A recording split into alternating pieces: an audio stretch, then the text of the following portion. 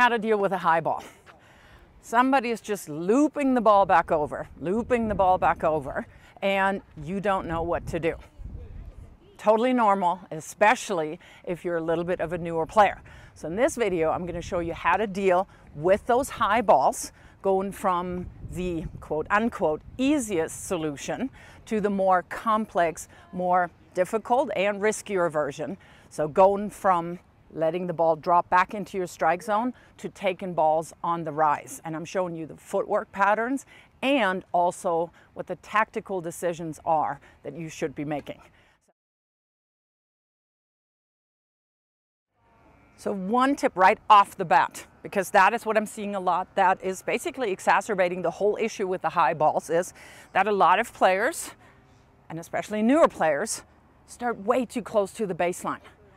Take 1, 2, 3 steps back, and you're going to be able to take the same ball that previously was probably above the shoulder, at least shoulder height. So that's a really quick fix, and you're not going to get drop shotted to death. And if they try that, well, let them try. Let them do something that they don't want to necessarily do or have been doing, and you're always faster moving forward than moving backwards. So adjust your court position right off the bat. So what are the common mistakes if you don't know how to adjust to higher balls? One is that people don't move at all. They're neither moving up to take it on the rise, nor are they moving back to let the ball drop back into their strike zone. So what ends up happening is a lot of this, above the shoulder.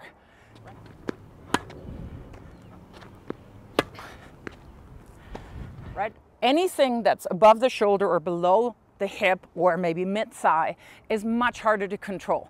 So by not moving at all, you're taking balls way out of your comfort zone, way out of your strike zone, and that immediately produces a lower quality ball.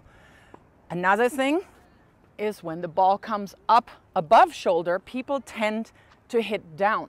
And whether that's with a full motion or an abbreviate motion, whatever it is, either you miss outright in the net or you give your opponent a shorter ball. So you do not want to hit down. Well, another thing, and that's not necessarily a common mistake, as much as maybe not having worked on it and be taught correctly, people use the wrong footwork. If they recognize that it's a higher, deeper ball that will push them back, they're more comfortable moving back, letting the ball drop back in the strike zone, which is a little easier in the very beginning when you're a newer player, but they move back incorrectly or ineffectively. Let's put it this way. They move back this way. And it just takes too long to cover a significant amount of room, of space. So this is not what we want to do. Another common mistake is that people want to move up to the ball, take it on the rise, but they end up short hopping the ball. They literally take it right off the bounce, which is the most difficult thing to do. And yes, do you see the pros do that? But you see them down here. You see them with incredible balance, with incredible strength, and also with incredible coordination, which is maybe not necessarily something that every rec player has. So instead of taking the ball on the rise, letting the ball actually rise into their strike zone, all of a sudden we're taking balls down here. And that definitely is not going to give you a very high quality ball. As I said in the beginning, we're going to start with the easiest solution to dealing with high balls first. And that is moving back to take the ball in our strike zone between shoulder and hip. That is usually where we want to control the ball, because again, if you hit it up here, if you hit it all the way below your ankles, you're not going to control the ball really well. What is the footwork? Because once you've seen that the ball is coming higher over the net and has a higher bounce, you want to drop back as quickly as possible.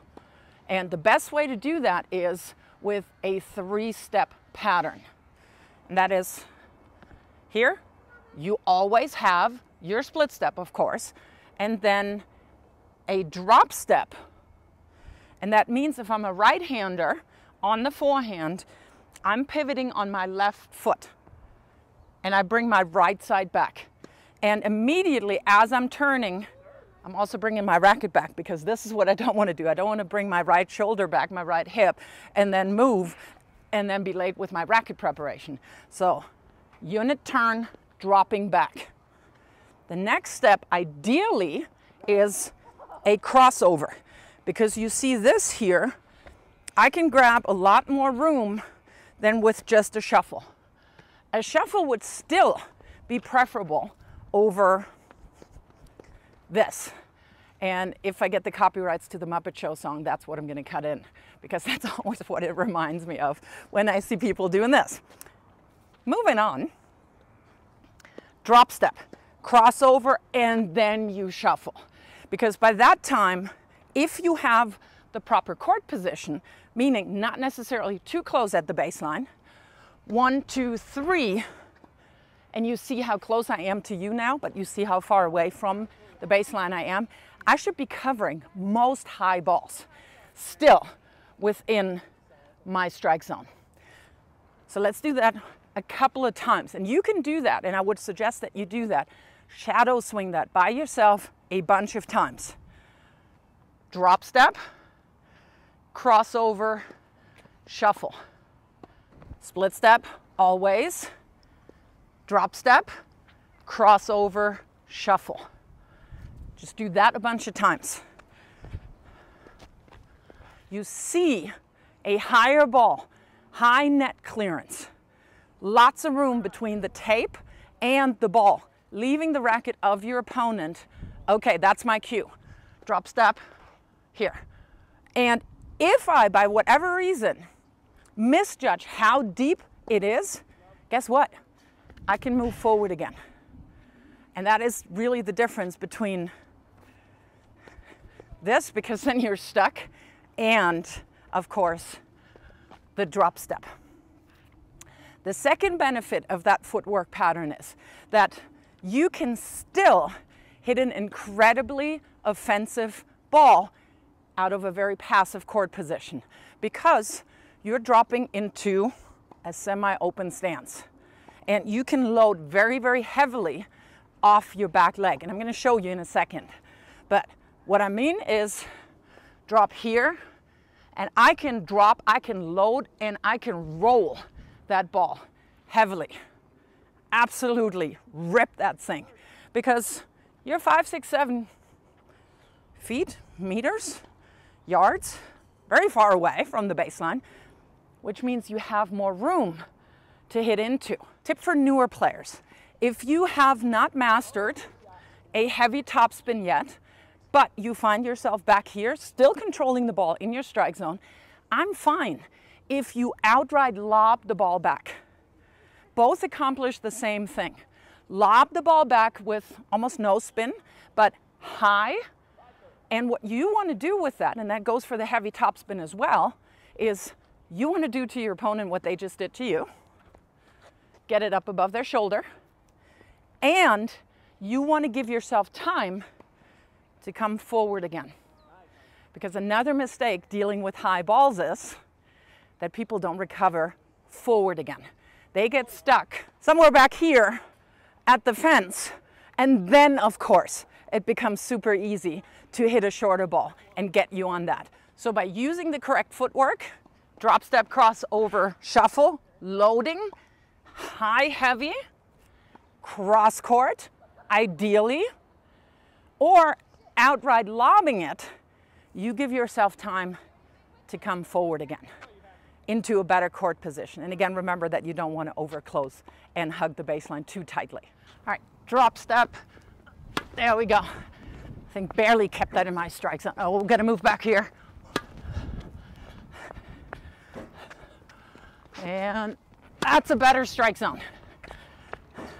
But the problem that you see is how far back I am here. Drop back. Woo! Didn't get back there quickly enough. So maybe I'll adjust my court position if I know that my opponent is doing that all the time. There we go.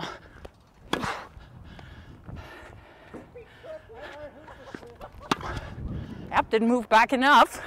Had that above my strike zone. But I'm still hitting up on that ball. There we go, high, heavy back. Second choice, riskier, more difficult, but the further you develop in your game, you have to have the ability to take the ball on the rise. Now, why is it more difficult to take the ball on the rise? Well, because you're taking time away from the other person, but you're also taking time away from yourself, right? So instead of moving all the way back here and the ball has time to drop back and slowing down after it reaches apex, top of the bounce, if you're now going up and you're moving up to the ball, you're cutting out a lot of room, but also cutting out a lot of time. So that's why it's beneficial to take the ball on the rise, to take time away from your opponent. And of course, if somebody hits the ball high and heavy, even if you're dropping back, it might not be far enough and you're not getting those balls. So the dropping back and letting the ball drop into your strike zone works better on balls that are not quite as heavy. Now, if you have a player who really heavily rolls the ball, you might be backing up here and it's still bouncing over your shoulder. That is when you may want to choose to move up to the ball and take it on the rise. The ball comes quicker off the bounce and you have to get ready quicker. You have to make the decision, the initial decision, the perception, seeing, oh, this is a heavy topspin, I'm better off moving up. You got to make that a lot quicker than anything that you will allow to drop back. That is why it's more difficult to hit a ball off the rise. But the more you advance in your journey as a tennis player, the more you want to work on that. So, a couple of key things. One of the biggest things that I've learned is when you take the ball on the rise, you got to let it rise. Because moving up to a ball, and then again, as I said in the intro, taking it down here, that's not what you want. What you want is to at least let the ball come into your strike zone, hip to shoulder. Ideal is if you're quick enough, you can then turn the momentum of the point a little bit if you're able to catch it between shoulder and chest and actually hit a very aggressive ball off of that as well. Plus, combining that with a way more aggressive court position, that's going to really hurt your opponent. There are several footwork patterns that you can use. One thing that you can do is when the ball is shorter but still high is, yes, to use your good old closed stance with a slide step.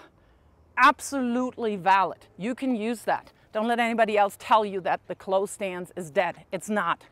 So this is the footwork here. And this is probably a little bit more when the ball is not quite as high and heavy, because you're still gonna get it right into your strike zone on the lower end of your strike zone. So again, you pivot, this time also, of course, on your right foot, and then slide. And you'll notice that that gives me a really low and wide base, because the key to a good ball taken off the rise is that you're stable. It's virtually impossible to hit a good ball on the rise if you're stick insecty. Yep. The other option that you have is a semi-open or open stance. And I prefer those when I cannot take the ball very far in the court and or I also have lateral movement to that ball. Because what I want to do is I want to let that ball come up to my strike zone, me moving up to it, but I'm still loading really low because I can use this load to then lift up to the ball and still catch it below shoulder. So that's your open or your semi-open.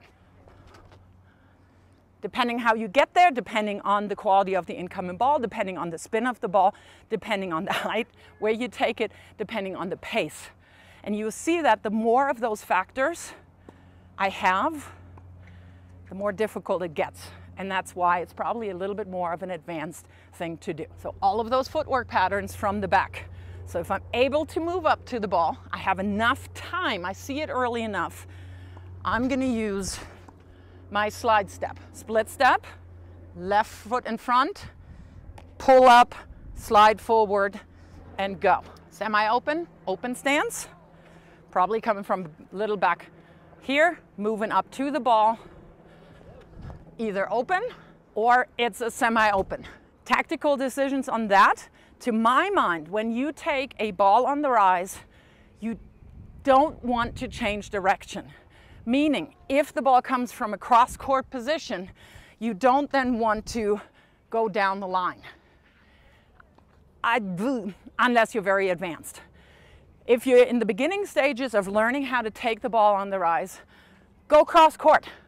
Or if the ball comes from a down the line position, if it comes from the outside here, then you also go cross-court with the added benefit if it came from the outside that you hit into the open court.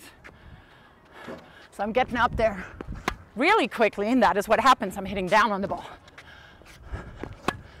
Yep, that is super aggressive.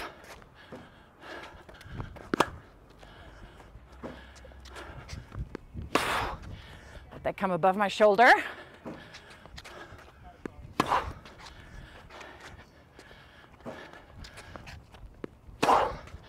That was better.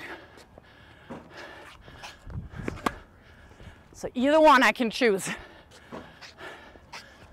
So taking that on the rise. There we go. And I may have to shorten up my take back on that. Or I can really heavily load behind it and pluck it off. We used to call this here plucking the ball off in German. Runterpflücken. Not sure what that is in English. Load behind it and then really unleash. And I got to make sure that that doesn't come above my shoulder, doesn't come behind me, because that ball is really heavy. If you like this video, make sure that you're subscribing. You also click that little bell symbol, because that way you know when I'm putting out new content. You can also follow me on Instagram, and I'm sure to see you on either one of those channels really soon.